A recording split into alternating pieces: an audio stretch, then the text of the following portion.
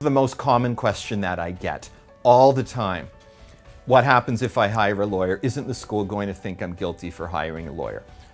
Many schools are very welcoming to lawyers being involved in the entire process, and it's just part of what they do. And the easy answer to that question is nobody should ever fault you for asserting your rights and putting your best foot forward. And having a lawyer does not mean that you're guilty. It just means that you're smart enough to seek proper representation. A lot of the times, the academic-related matter itself would dictate whether students are able to handle the situation themselves. Obviously, there are situations in which the students can come to an agreement with the university or professor.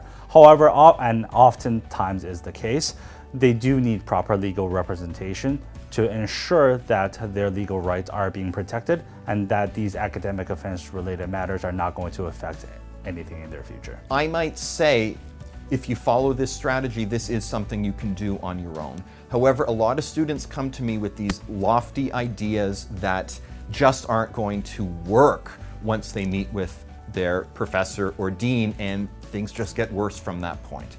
And I can prevent that from happening. Every case is factual. It depends on the facts of your case. I can usually get a general idea very quickly.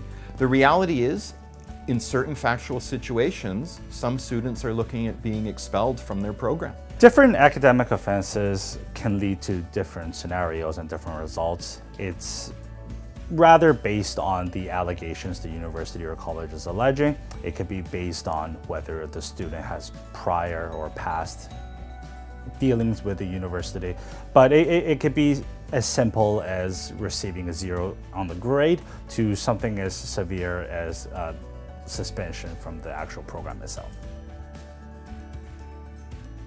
We as lawyers here at Academic Law is here to help you, the student, to be able to better be represented in the context of an academic-related offense. Yes, I can help you develop a strategy to minimize any damage to your academic career. I can also help develop arguments that can be brought to either the professor or the dean or a university committee or tribunal so they can better understand your situation. I think the process from beginning to end with academic-related matters often varies depending on the facts and the situations. Every school is different. Some could take, honestly, years, and some issues can be resolved very, very quickly.